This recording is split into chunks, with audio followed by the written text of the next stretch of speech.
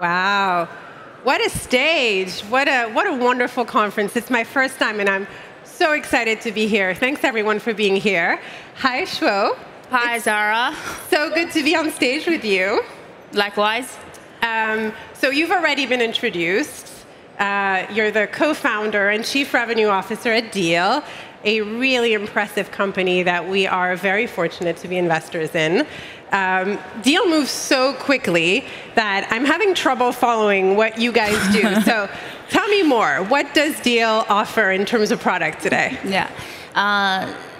Well, super excited to be here. It's my first time at Slush as well, and love the energy, and everything is just amazing. So what we're building at Deel is an all-in-one HR platform. We help companies to run payroll, manage compliance, facilitate payments for international talents, regardless of their location. We founded the company in 2019, and then today we're the leader of our industry, and we cover 160 plus different countries. 160 countries, that's amazing. So at Emerson Collective, we focus on investing in what we call consequential companies, which are companies that have the potential to generate traditional venture returns and societal impact. And I have a strong belief, and it's one of the reasons I'm here today, that opportunity is really well distributed and there's amazing talent everywhere. And one of my favorite aspects of Deel is how you enable talent wherever it is to have the kinds of job opportunities that a while ago only existed in places like Silicon Valley. So how has your journey as an immigrant impacted your desire to start Deel? Yeah, so I have a very international background.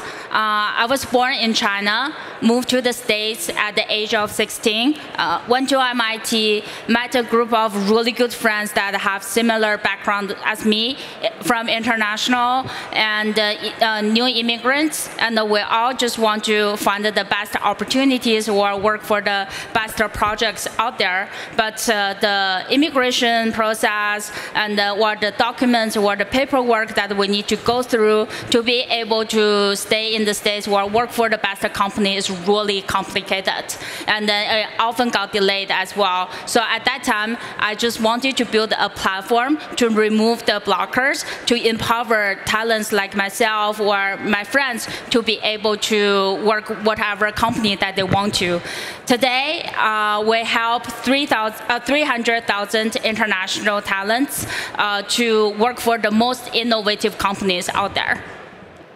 So give us an example of a company that you work with, maybe either here in Finland or that's here today at Slush, that uses Deel to empower their global workforce. I'm super excited to share this company.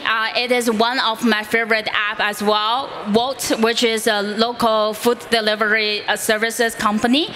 Super easy to use, best UI design, and also it can translate the menu to whatever language that you want to. And then we're helping Wolt to deliver in and expand in 8 different countries today. Thank you. So let's get tactical. I know most of you in the room are founders. You're a chief revenue officer.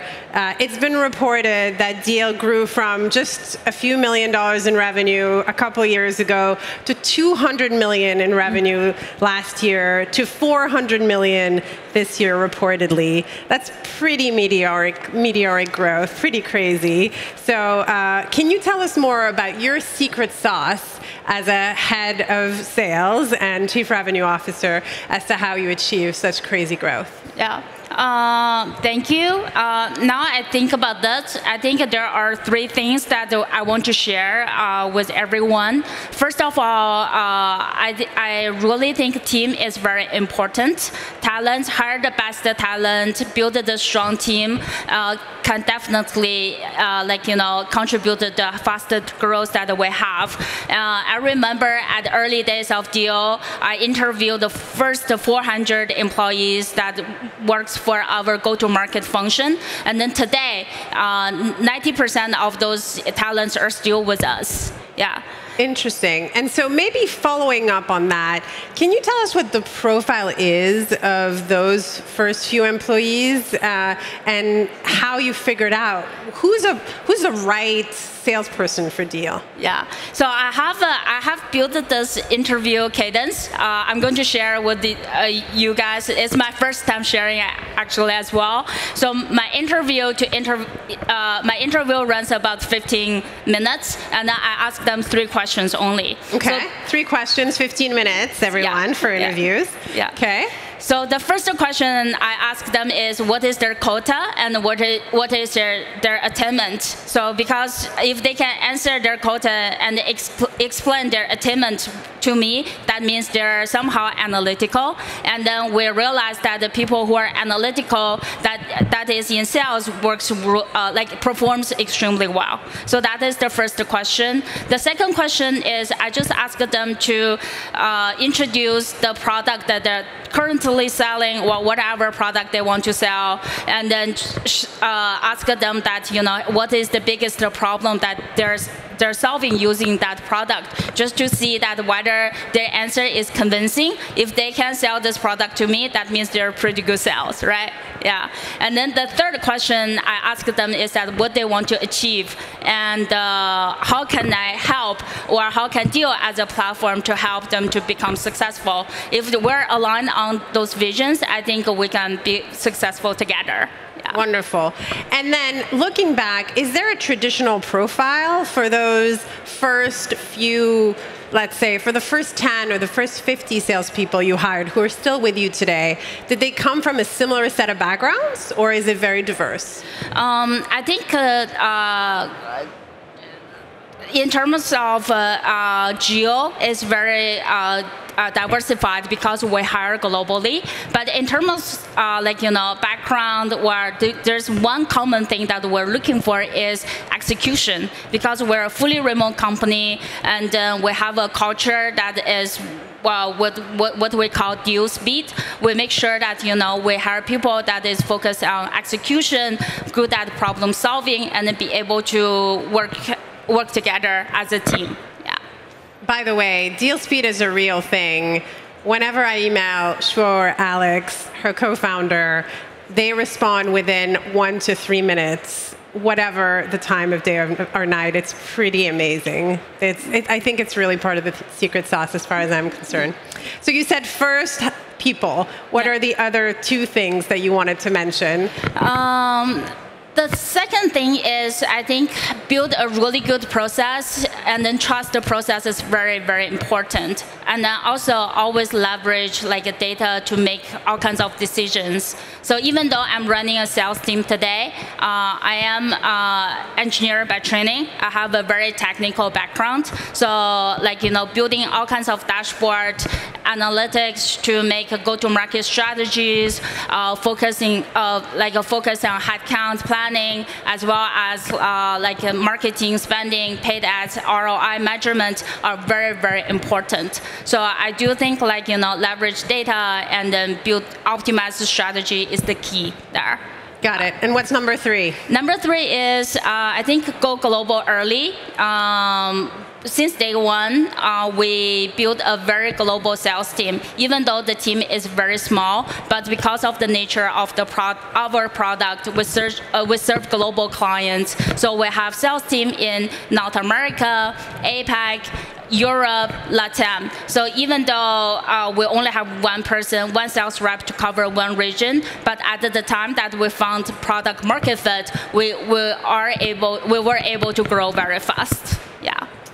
Thank you. So talking about this whole in-person versus remote debate, it's obviously during COVID, everyone went remote, every company was global, and we were all fine with it. It sounds like there's a movement going the other way around now in technology where people are coming back in person. I don't know if you know this, and I find this extraordinary.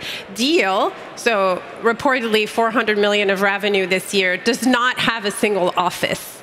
they're a fully remote company. So you're being a little bit contrarian right now, and you're enabling companies to have people across the world. So how do you do it? How have you managed to make such a successful company without an office?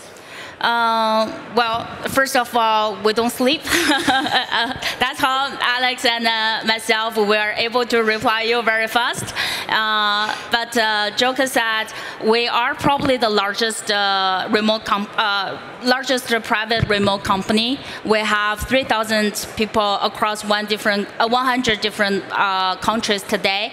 And then there's one thing that, like, as I mentioned earlier, what we're looking for when hiring talents is focusing on the deal speed. We first evaluate whether they can execute, whether they're great at project management and hiring strong managers, and trust those managers, let them to do the job, run the team. And then also by hiring a global remote team, we are able to cover all time zones. So whenever there is an urgent client issue or escalation, we'll be able to help them to solve within minutes. By the end of the day, we're a payroll company. Our mission is to pay talents and then run the payroll on time and each time.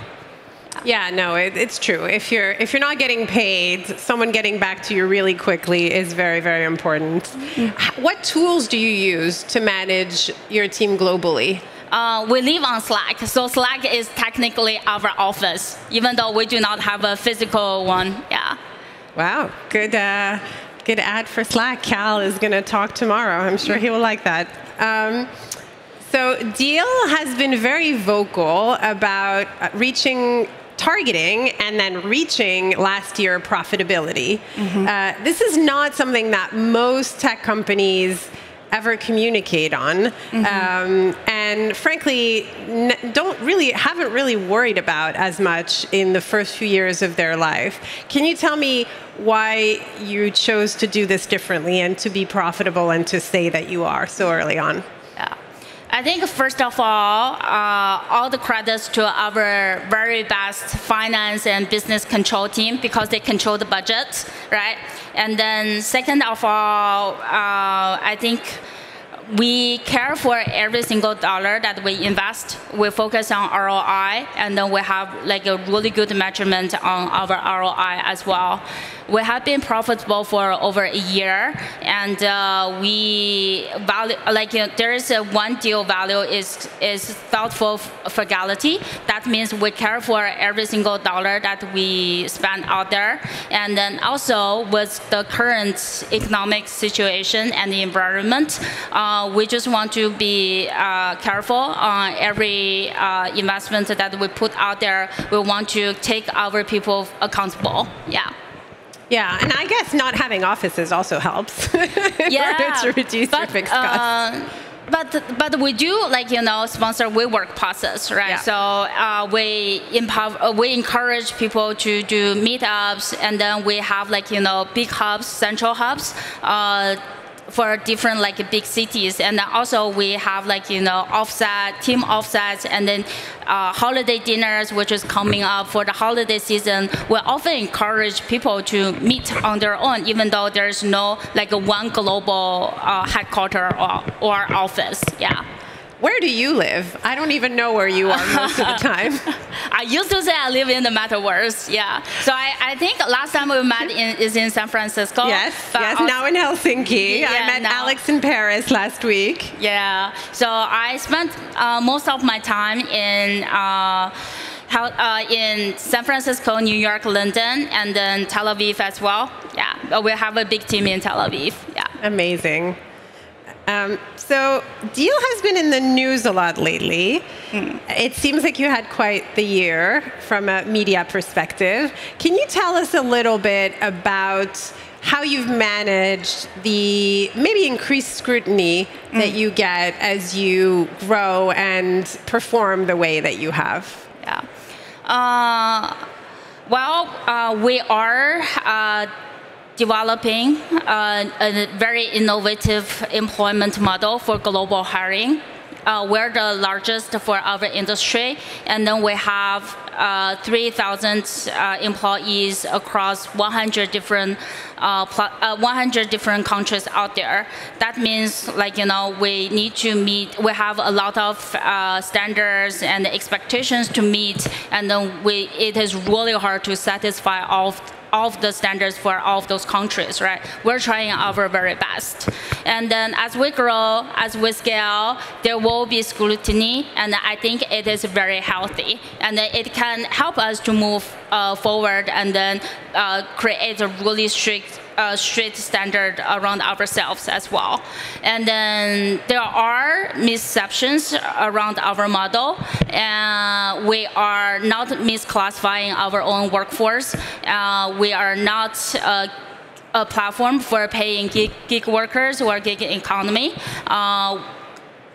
Compliance is what we live for and breathe for, and then we will continuously focus on hard work ahead, and then continuously deliver product and then deliver high standard service for our clients. Yeah. Wonderful. So when you started, you served mostly small businesses and, frankly, startups. So companies like a lot of the companies in this room, which you still serve, and I see your booth there, so I know that you do a great job serving startups. But it seems like you've started to grow with your customers and sell more into enterprise. As a chief revenue officer, can you tell us more as to how you've managed that maybe change in your customer profile and maybe graduation from SMB to enterprise? Yeah. Definitely, that's a great question. Deel is a YC company, and then since the beginning, we serve YC clients, YC community, and then today, most of the YC companies who are hiring internationally are using Deel. So we started from SMB, and then now focus more and more on upper market. Also, we instead of focusing on selling one single product, we're more put together all the products and then become a whole all-in-one HR platform. Not only that we manage payroll, but also we have an entity creation service, also help international talents to manage their equity, file their taxes, and also create the consulting services to help a lot of clients to optimize their global expansion strategy. So definitely there is a change from selling to one single product to a whole platform from SMB to enterprise. Yeah. And do you hire different people to sell into enterprise than you do to sell into SMB? Not necessarily. And you asked the same 3 questions that you said in the beginning. I do ask the same 3 questions, right? So, but my expectations on SMB sales rep versus enterprise sales rep is very different. Yeah, but we tend to hire. One thing is that we always think that when it comes to selling enterprise clients, enterprise product, you want people who have 20 years of experience or have been in the industry for a really, really long time. But actually not necessarily. As long as people are be able to learn very fast and then ask the good questions and then willing to spend the time, build the consulting solutions, become a consultant for the enterprise clients, I think they will become very, very successful. So from selling one product, to SMB clients to a whole platform to enterprise clients, we do see increase of sales cycle, a lot more resources needed, and a lot more decision makers are involved. But in the end, the deal size is becoming bigger, and then the clients becoming stickier, and then we focus more and more on cross-sell and upsell for those clients as well. Yeah. Got it. Wonderful. What is next for Deel? Well, I'm very excited for the next stage of Deel. Product-wise, we just released our Deel AI product because over the years we have built a huge data set, including salary insights from different countries, different positions, as well as global local labor law compliance. And then today we open our verified data sets to our clients, and then to empower them to use those data sets, navigate through Deel platform using our technology to help them to build the most optimized global expansion strategy. So Deel AI is definitely one of the very exciting and promising products for next year. That's on the product side. From business side, as I mentioned earlier, we will continuously focusing on growing and then also serving more and more upper market clients across different industry, different segments. And then by the end of the day, we want to empower millions of international talents to be able to work for the best opportunities and companies out there, regardless of location. Yeah. Amazing. Thank you so much, Shuo. This was a wonderful talk. Thank you for sharing. Thank you for being so tactical. Any last advice that you would give everyone in this audience who, you were like them just a few years ago, starting your company, applying to YC. You told me you applied on the last day before you actually realized that you needed to apply, the day that the applications were closing. So, it's never too late. Take the shot. You never know where it leads you. But any advice for the people in this room that are starting somewhere in their journey, starting their company? Yeah. So I think for the audience, I don't know, maybe a lot of you are founders. A lot of you are thinking about funding your own product or startup. Just do it now. Okay, it doesn't really matter whether you find the perfect idea or you find the perfect timing or market. Just act on it, and then all the ideas, all the product market fit, it will take time for you to explore, and it will take time for you to adapt and change. But change is always good, right? And also, our booth is right there. You can find me if you want more, talk more about startup or global hiring. Thanks, Sarah. Thank you so much, Shuo. Thanks, everyone. All right.